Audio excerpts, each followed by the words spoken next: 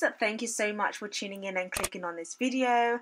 It's the latest on trend with your girl Biami. Big up yourself.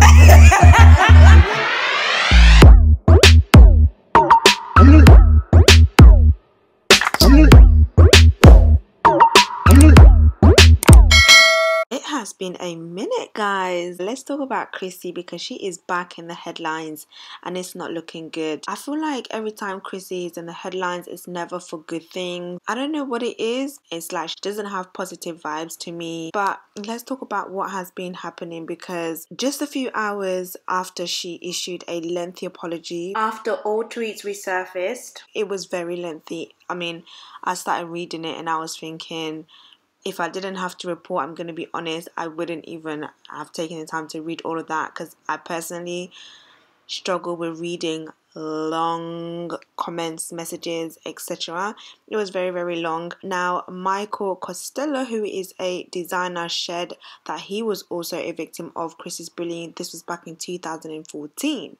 In a detailed post, Michael released alleged messages between the two, in which she alleged told him he deserved to die and suffer because he was a racist. This was after a comment went viral and alleged that Michael used the N-word during an exchange with a boutique owner. Though he denied it and insisting that the comment was photoshopped, Michael stated Chrissy's comment drove him to the brink of suicide. These are all allegations. Apparently, he also refused to dress black celebrities in his clothes. He is also getting dragged because he is allegedly the same man who bullied Kylie when she had this whole incident when she bought a dress and she didn't tag the designer, which he also did himself. He is also the same one who made jokes about Lizzo's weight. Someone has said there is a video of him calling a black female designer the N-word.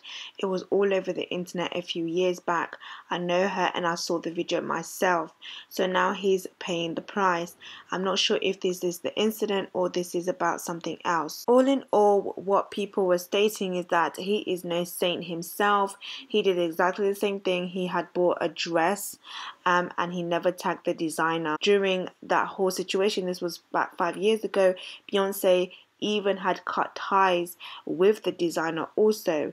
Now let's just quickly have a look at what he had posted on his social media. I know you didn't expect to see me in the middle of this video. Have you subscribed to the channel? If you haven't, this is just a quick break from the video. I know you guys are enjoying it. If you haven't yet, make sure you hit the subscribe button, hit your notification bell so that you are notified whenever I post. Enjoy the rest of the video. I do want to put out a trigger warning because this is very sensitive and can be triggering, so do carry on watching at your own discretion. He says, I didn't want to do this, but I cannot be happy until I speak my mind. I need to heal, and in order for me to do that, I must reveal what I've been going through.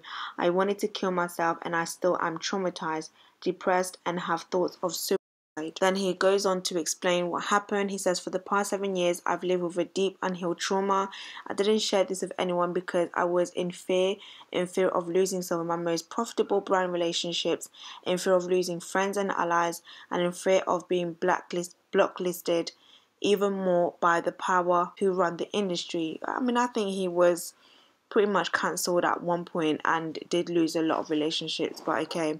Then he says, in 2014 I received a public comment from Chrissy on my Instagram page accusing me of being a racist. She apparently formed her own opinion of me based on a Photoshop comment floating around the internet, which has now been proven to be false by Instagram and since taken down. When I reached out to Chrissy to communicate that I was the victim of a vindictive cyber slander and that everything she thought I was is not who I am, she told me that my career was over and that all my doors will be shut. And wow, did she live up to her words. Throughout the next few years, I would book jobs only to be pulled off last minute with no explanation. I'd regularly get texts and calls from our mutual friends and colleagues that her and Monica Rose, a powerful stylist in fashion, have gone out of their way to threaten people and brands that if they were in any shape or form associated with me, they would not work with any of them. Each time I have pleaded with Chrissy or Monica to see the whole story before believing a false narrative a former disgruntled employee cast upon me, they didn't give me the time of day. So many nights I stayed awake wanting to myself. I didn't even see the point of living. There was no way I could ever escape from being the target of the powerful elites in Hollywood, who actually do have powers to close doors with a single text. Not only was I the target of cyber defamation, I was also getting blacklisted in real life. He continues to talk about what happened. Let me just skip forward. Let's have a look at some of the text message that went on between them. He says, Chrissy, can I call you? She says, no, I do not have anything to say to you. You will get what's coming to you.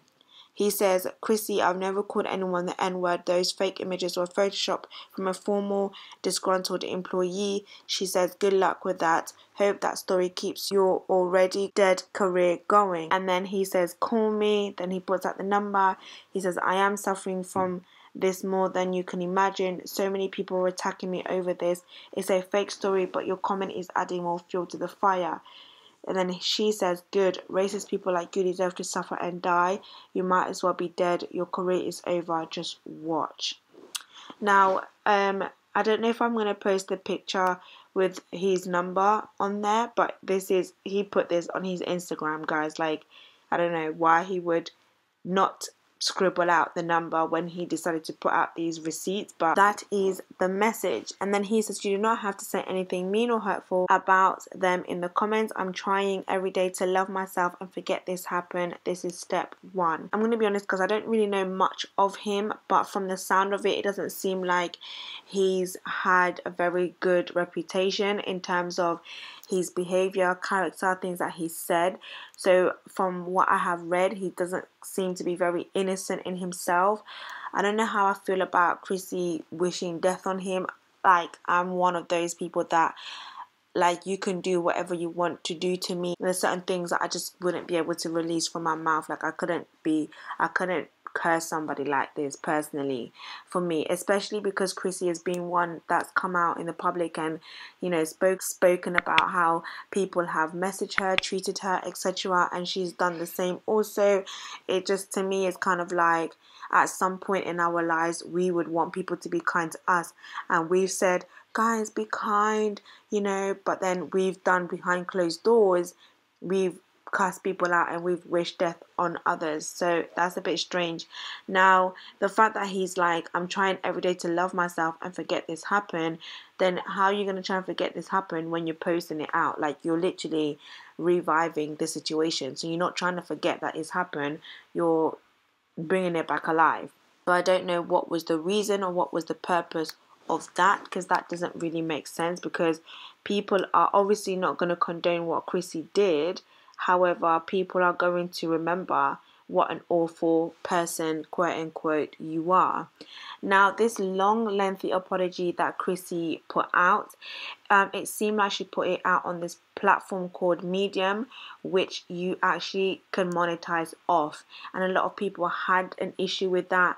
Why is she posting an apology on Medium? Even though you do have to be a member for the person to monetize off it. However, a lot of people will obviously be reading this who are members and non-members. So somewhat she could potentially monetize off of this apology. This is where people have a problem with. Not only that, but it seems like she's always apologizing, so it's not taken too well. It is a mess. But guys, I don't know what you guys think of this situation. Let me know your thoughts. Thank you for tuning in, and I will speak to you guys in my next video.